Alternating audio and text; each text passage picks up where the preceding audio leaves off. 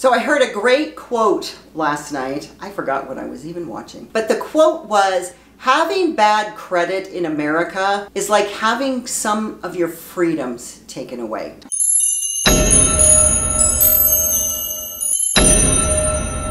And I thought that was so poignant because I know that there are plenty of people out there that don't have great credit, that had some circumstances that created not great credit, a total disregard for their credit.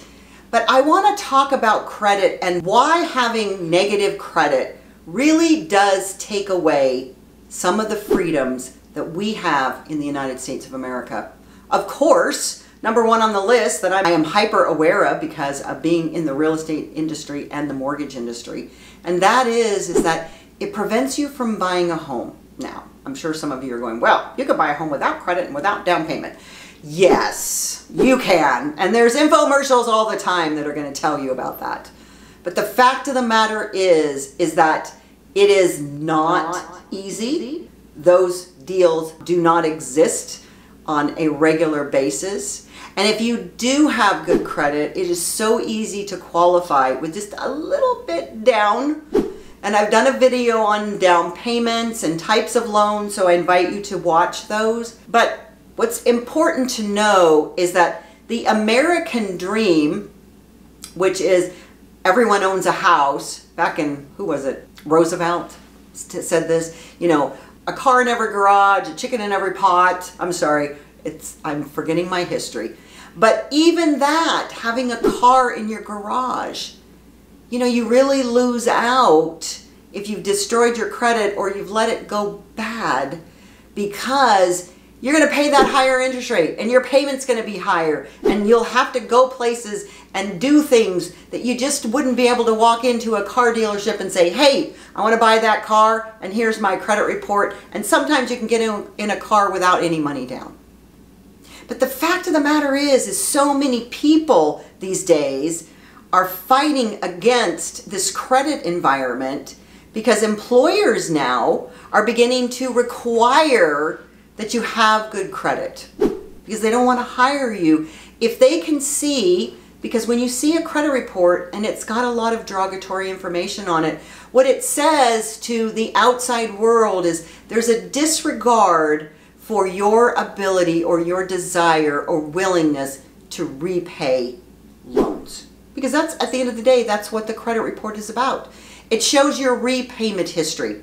So if you're not paying for rent, or you're being evicted, or you're not paying for a car and it's been repossessed, or you're not paying for a credit card and it's gone to collection, or you filed bankruptcy, or your house went into foreclosure, all of those things show up. It's like you're an open book. And what happens is that you become, really in the eyes of a lot of people, a second-class citizen. And those freedoms that all the people with that good credit have just disappears. So I want to share with you a couple of things you can do to begin to help your credit if it's already damaged. And if you have no credit, you can follow some of these steps as well. The very, very, very first thing is to begin to build good credit. I use the example of light shines through darkness. So imagine your credit report, if it's in a derogatory state, is darkness. And light, just a little bit of light coming in, will begin to open up and take away that darkness. What most people think is they have to pay off all that old derogatory, which in time, it will eventually fall off or it fades away and the light starts to shine. So the very first thing that you can do for yourself is start to begin to establish good credit. You can do that with a secured credit card. I always recommend go get a secured credit card if you can't get any other type of credit card. Charge on it. A secured credit card is you put money to the creditor, to the credit card company. You give them money. It's like having an ATM card. However, you are actually charging on it and paying it as a credit card, because with your ATM card, it doesn't establish any credit for you. So what you want to do is take that secured card, charge your groceries, charge your gas, pay it down every month to about $10. Now here's a really important thing about that algorithm for credit.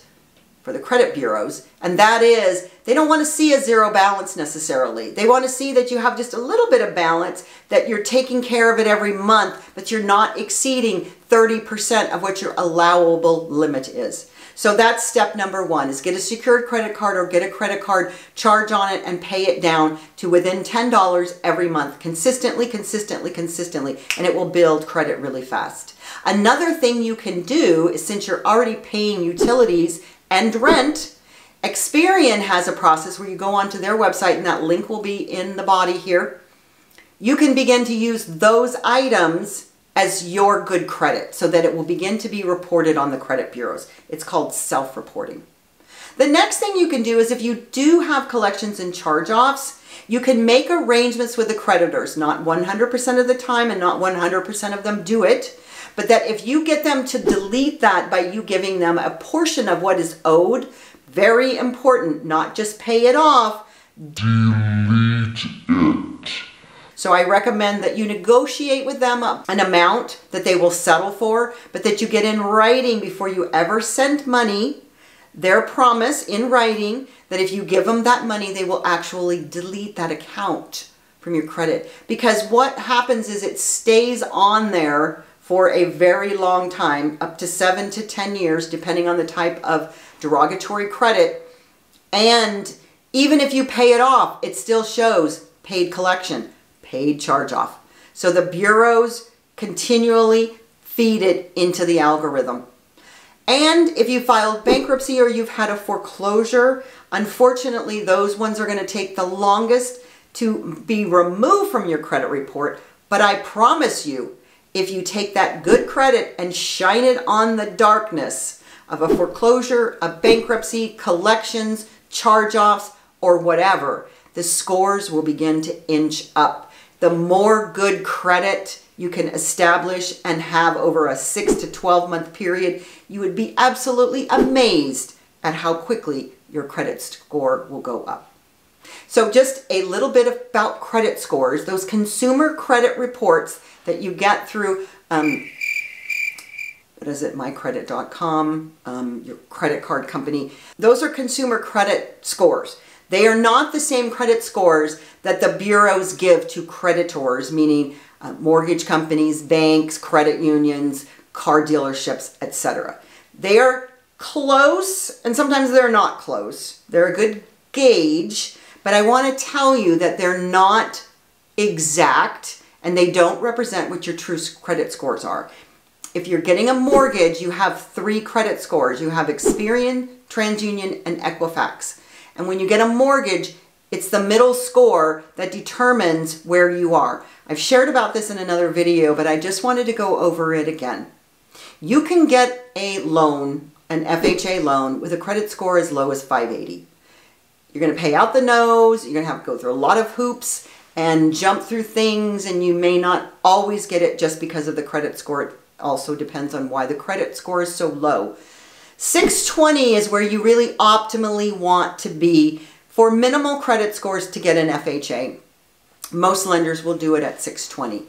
640 is the threshold for a conventional loan. So I've talked about those types of loans, and check out this video for those.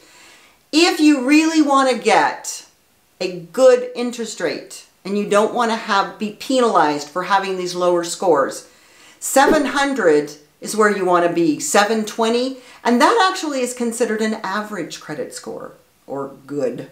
What's excellent is up there in the 8s. So if you want to strive for something, you want to set a goal, and you want to see where your credit is, you can start with Credit Karma or your credit card company. It'll give you a general ballpark idea. If you're in the middle to low 5s, you have some work to do. If you're in the high 5s and you can get to 620, generally it's a little easier. 620 to 640, that's way easier because you're really already building momentum. And then from 640 to 700, you just have to be diligent and pay attention to what your balances are, how frequently you're paying, and how many outstanding accounts you have. So if you want to know any more about credit, I'm happy to share all the ins and outs, how you can make it better, how you can get that dream house or anything else that you desire in life, because you don't need to be having any of your freedoms taken away in the United States of America, because it is the land of the free and we want to be as free as possible. There's a link to schedule a Zoom call with me, and I'd be happy to share anything or answer any questions that you want. Please stay tuned for the next 2 videos, and as I always say, y'all come back now. You hear?